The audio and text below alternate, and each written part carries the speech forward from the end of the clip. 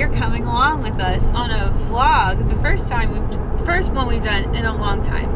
So today we're going on a legend trip. Now we're not going to try to provoke anything into manifestation, but we have a local supposedly haunted spot that I thought Zach and I would go to. Zach's our cameraman. Say hi, Zach. Hi, Zach. So we're going to Ironworks, the Ironworks Park. It's a historical spot, and there are tales of a murder that happened there, as well as Civil War soldiers, ghosts of Civil War soldiers and their horses. There's a campsite along the woods that's supposed to be a hot spot. So we're just going to wander around. Oh, there's also been some deaths there in more recent times. So we're just going to wander around and see what we can pick up on, see what we can feel, and just explore. So I decided to vlog and take you along with us.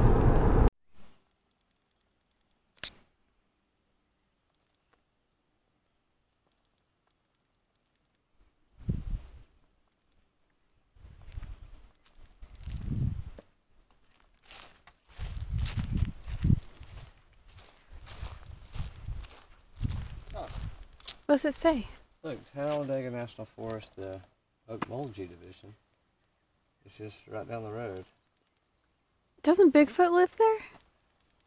Well, I think Talladega, they're talking about Anniston area. So there's two Talladegas. Oh. But this one's saying like, hey, there's miles of backwoods roads and stuff that I should go check out. Right here, okay. Oh. So, this house is closed right now, but it was built in 1900. It's not local to here. They cut it up and moved it here. So I don't really know why it's here, but it's pretty. And here it is. There's that. So I have a question. If a house is haunted and the house gets cut up and moved to a new location, will the house still be haunted? Or do the ghosts stay in the original location? One of the legends here at Brierfield Ironworks is the Mulberry Church. I think that's probably what we're looking at right here.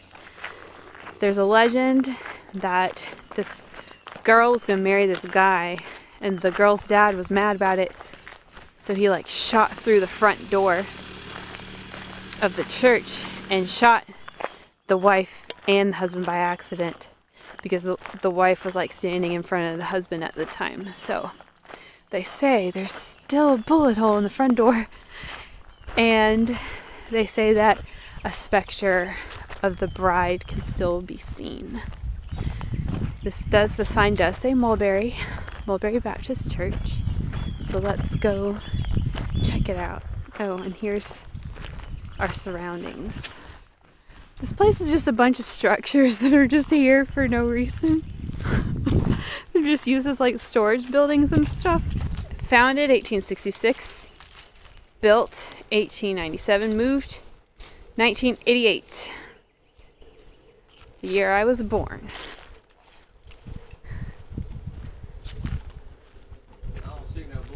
Oh man.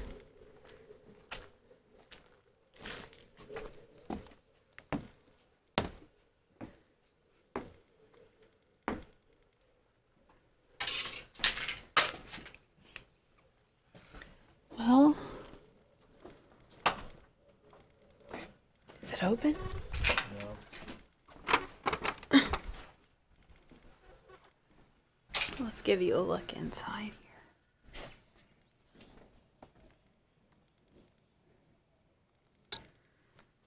I just feel like there should be a door right here. Maybe there was. And maybe that's where the bullet hole used to be. Okay. So this is the actual ironworks. I don't even really know what that is. What is it? What did they make? Iron? Huh? I think they just mined out here. Oh, so this is huge. You can't really tell.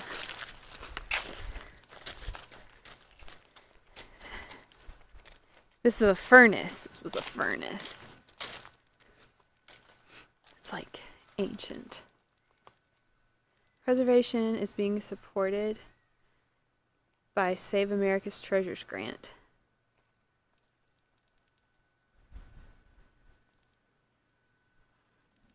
You feel any ghosts? This place is dry. This is the swimming pool. It's not historic or anything. And someone drowned in here, and that's not really funny or anything.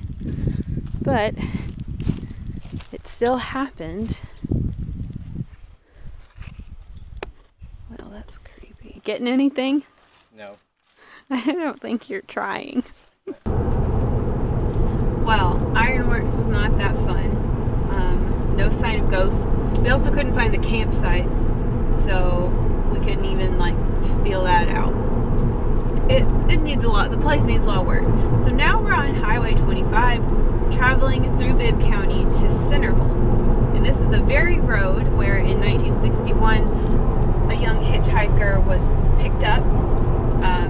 The driver got a little info out of him, but he was a teenager, right?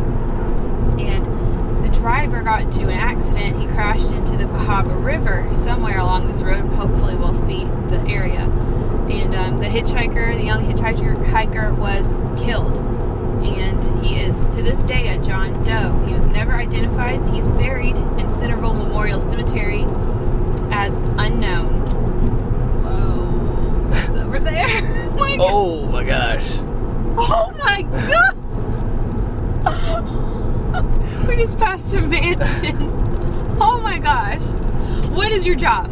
Anyway, so I thought it would be nice, since we have our very own local mystery, to go visit the site and bring him some flowers and just remember the dead. So that's our next stop.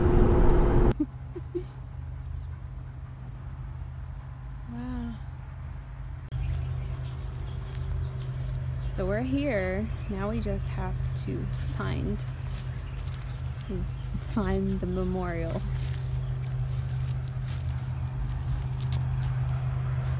It's pretty. Everything's really old. We've been here probably like 20 or 30 minutes trying to find this grave marker, and we can't find him anywhere. We even pulled up a news article about the exhumation of the body to try and like see about where they were at in the cemetery. Can't find anything, so I'm just gonna go through one more time, but someone else might get these flowers. There are some very cool, very old markers here, though. It is pretty. Magnolia trees.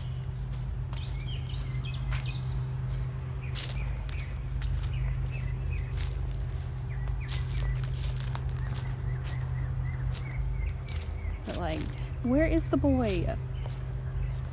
Zach just summoned me. I think he found him. How did we miss it? It's the first one. Oh my gosh. It's really not as legible as I thought. Yeah. Oh my gosh. This is so sad. My heart's pounding. Unknown in life, but recognized in death. Killed in an automobile accident March 27th, 1961. Donated by people of Bibb County who love children. And he really has no flowers. I'm excited to give him some. Thanks, babe. You found it. Okay, he had a little vase already, so I put some flowers in here. And, well, you can't really see where you are, but now he's got a little Samhain recognition.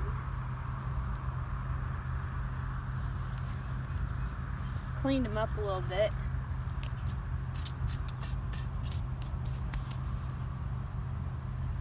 Yeah, we found him. Okay, we're back. We made it back from Bibb County. I ended up vlogging the cemetery on my phone because it was kind of like a residential area, and also there were like some like rednecks hanging out there, and I didn't want them to be like, why you guys got a camera? What are you doing here? You know, so I just used my phone. But it was a good day, and we're back, and it seems like we're in the big city now, that we're no longer in Bibb. But yeah, we did a thing, and it felt really good to find the John Doe's grave and just like clean it up and give him some flowers, and it was fun. I feel like we did something small, but it was a fun activity. So now we're gonna watch a scary movie and have dinner and just pretend tomorrow's not Monday. All right, see you around. Bye.